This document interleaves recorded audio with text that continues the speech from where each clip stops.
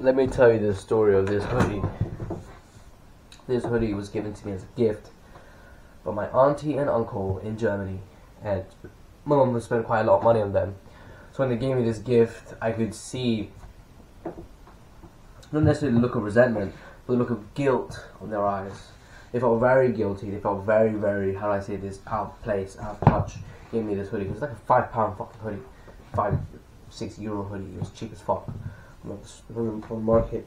But even after all these years, of all this time, I'm so immensely grateful for this hoodie. I think this hoodie is absolutely and utterly beautiful. It's very simple, it's very plain. It's branded, the name of the brand is Alex. It's a scuffed, weird, or a Chinese brand hoodie, but to me this hoodie represents more than that. It represents not necessarily ill will, but how do I say this? Not necessarily ill preparation either, but how can I say this? It represents almost a lack of gratefulness that I feel when looking back at it. And it makes me happy because I'm so grateful for this hoodie, because it keeps me warm and I think it looks nice. Well, I might look like a bum wearing it, but I think this hoodie is the beginning of something great. And I'm fucking cold as shit. Oh god. I'm gonna put my hood up. So fucking cold. What degrees is it? It is 19 degrees in my room. Check my little Apple Watch. Oh, it's 9 degrees today. It's 10 degrees hotter in my room, but still cold as shit. Woo! You know, I hated this hoodie before. I hated how they were so ungrateful. I hated all of it. But, you know, as you grow up, you become grateful for what you hate. You become grateful for feeling that level of emotion in the first place, because the world numbs you so much. And having that emotion there in the first place is just a blessing, because it proves that you're still human. I don't think people understand that enough. It sounded like a fucking waffle, but that was deep from the heart. Now it's cold. I want to sleep like 2 hours. At 6 AM I wake up, continue doing work until ideally at 6 AM I wake up. Probably gonna read for a bit, like half an hour here. Try to read for half an hour, and then go to sleep. And then 6 AM I wake up. 6:48 AM. Or maybe half an hour read, and 5 minutes. 7 AM I wake up. 9 AM I have to leave. I've got 2 hours of leeway time. I can get to do work and tasks. Get to the mood of doing that. I think staying awake is pointless, because staying awake is just, you know, aid my fucking brain deadery even more. This phone as well, like recently, like my phone has proved its worth in being absolutely fucking useless, but a distraction. I'm kind of happy to have that as a distraction, because if I know that my phone's a distraction, the likelihood of me spending time on it is significantly reduced, and I can afford to spend more time on work instead, which is what I like in the first place. I like being productive. I like the idea of waking up, yeah, I got work to do, yeah, I smash all my work, smash all my goals. That's a very healthy way of approaching the morning that a lot of young men don't get to feel. Oh fuck man, it's cold as shit. I'll go my warm blanket soon. Oh, I'm gonna do these buttons. This shit keeps coming out. Really annoying.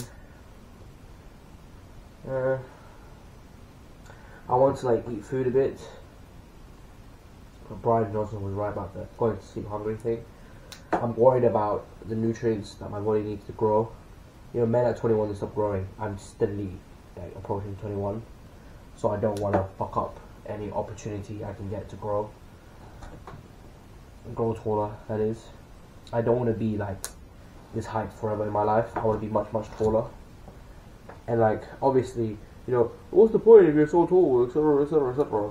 Bro, it's just me and my own self-satisfaction.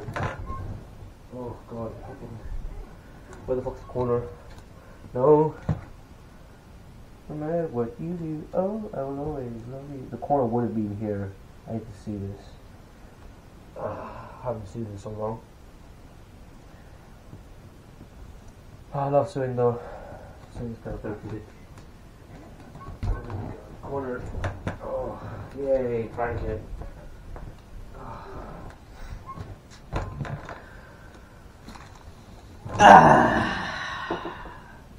Let me get my tablet. You guys can see why I don't know I'm reading. Oh shit. Tablet time, it's a Chinese Huawei tablet. Old as shit. Got thick bezels. Background, I kinda like it. I use it for purely reading. I have an app called Stay Free. You can see the time you spend on other apps. Like today, oh my god, I don't know if I can read for 5 minutes, you know. I'm so fucking tired. 5 minutes on Stay Free. No, 5 minutes on Adobe Acrobat Reader and 3 seconds on System UI. Yesterday was 41 minutes on just Adobe Acrobat Reader.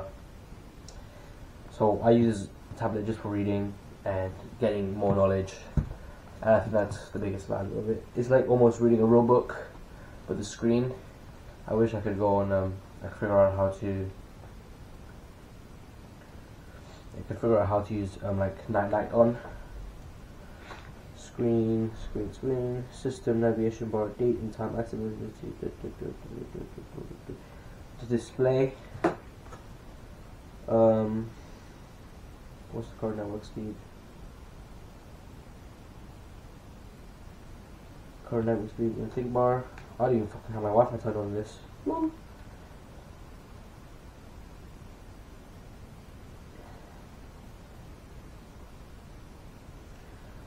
Sleep off for minutes. Eyesight protection.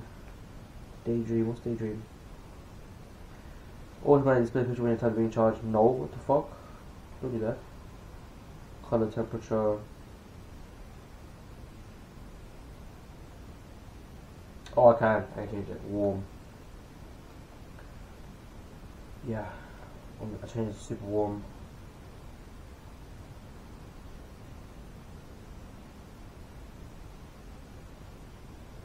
No, it's too warm. Let me try to change it to a bit more less warm. Oh, you guys watch me fucking change my tablet so I can read. I want to read like, try to read a book a day or something. That's fucking crazy. Not a book a day, a book a week. What am I saying? 365 books a year, that's impossible. That's literally a full-time effort, and even then, it's still not impossible. I want to try to read a book a week. It's 52 weeks in a year, so that's 52 books in a year. I've already smashed to my phone. God, I forgot where my phone was for a good second. Where's my book list? Books I've read so far. I've read The Full-Time Job Trap by Hamza as a free book, The Millionaire Fast Lane by MJ DeMarco, Tao Te Ching by Lao Tzu, Unscripted by MJ DeMarco, Psychology of Sales by Brian Tracy, Atomic Habits. I was 4 days overdue on Atomic Habits.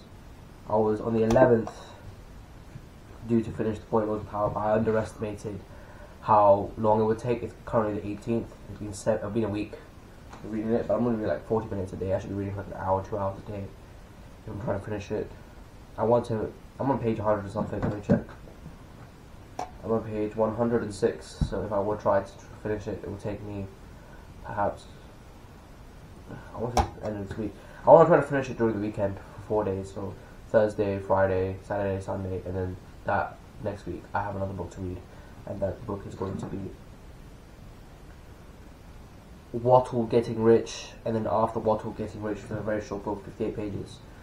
And then after that, I'll read Deep Work by Cal Newport, and I'm really looking forward to that. Brandon Carter, a big OG influencer in the online telemarketing, but the online influencer space. He really recommended this book. So High Heavens. Like, oh, if you don't have the ability to work hard, then what the fuck's the point? You have the ability to focus for a few hours a day, what the hell's the point? And I really agreed with that. So, other than that, I think I'll catch you guys in the next video. The next video will be soon anyway, because I talk so much. I think this YouTube thing would be great for me personally.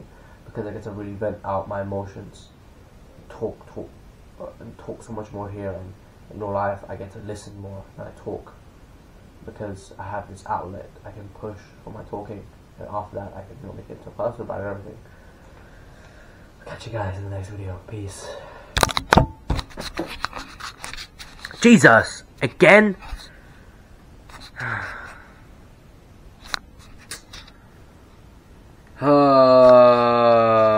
Here's my feet for free. My feet are nice, bro. They look haunted though, because of the lighting.